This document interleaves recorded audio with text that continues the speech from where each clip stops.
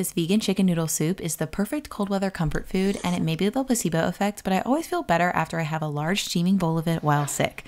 Start by sauteing onion in warm oil, then add in hearty chunks of carrot and celery.